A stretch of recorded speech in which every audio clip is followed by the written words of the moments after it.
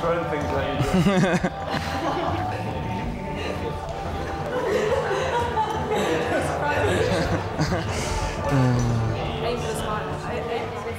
I got selected for the team early in 2018, so just over a year.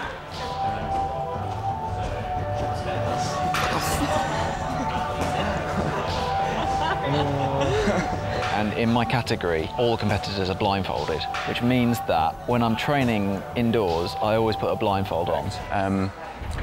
When I got selected for the team, I realised I'd probably better do some training and take things a bit more seriously. So I went from, climbing at the wall once a week and, putting in probably 6 times a week, something like that, and you get a load stronger. You want to drop all your weight underneath? I think one of the things that was a big change was when I realised that if I compared myself to people who could see the same amount as me, I was actually quite good.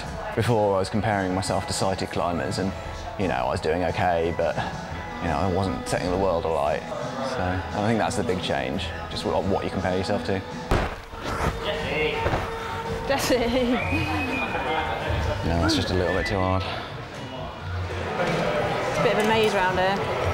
Obviously everyone's all really, really different and we all find different stuff difficult. Obviously for me, dynos are a big no-no. You go to someone like Martin and he loves dynos and absolutely hates bridging, and Hannah hates stuff that's vertical because it's really hard. Her one calf gets absolutely pumped out of its mind, and there's just a real range of things that we find difficult, but I think there's a real positive attitude in the team. I guess we're all unified in the fact that we find something hard compared to most people, and it's just about how we deal with that and the mental approach. I think that's infectious. Slipped off.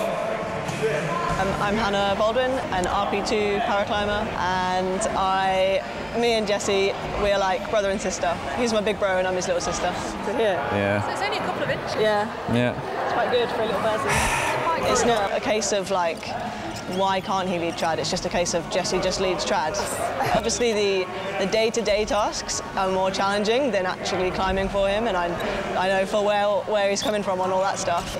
It's just in his character to just do what people think is impossible to do, I guess, which I am very drawn to, because it's similar to me. Nice. Nice. That's What do you think? Yeah, good. Easy? Yeah, it's reasonably straightforward. I'm not that pumped. You're just saying the avoidance of all the holes is probably the hardest thing. Yeah. Kind of like maybe 30% pump on that, something like that. Can I imagine trad climbing any of the routes that Jesse has just done? No, I think I'd be scared shitless, to be honest. Yeah, and the other, so for the first 3... It's interesting, so when he first came to the competition scene, it was very new for him. He was definitely a step below the top athletes, for sure. It's really noticeable. This year, having just had IMPS, which is the Paraclimbing Masters, it's incredible to see the fact that he stepped up to be completely competitive on the podium. 78. So I say this every time I coach just the general public, like my clients, and kids specifically, and I'm guilty of it too. We'll use excuses of I'm too tall, I'm too heavy, I'm too small, and you hear these and it's all the time. And then these guys, you work with them, and like you said, I don't like using the word disabilities because ultimately I don't see any here. They never complain. Their disabilities never get in the way. And that's a lesson that everybody can take, not just climbers, everybody in life. And we look for excuses all the time, and these guys just do not do that. It's inspired me hugely. It's changed my life, for sure.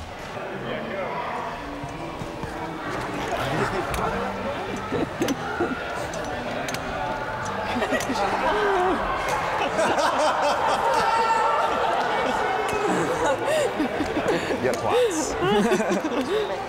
Yeah, it is. Yeah.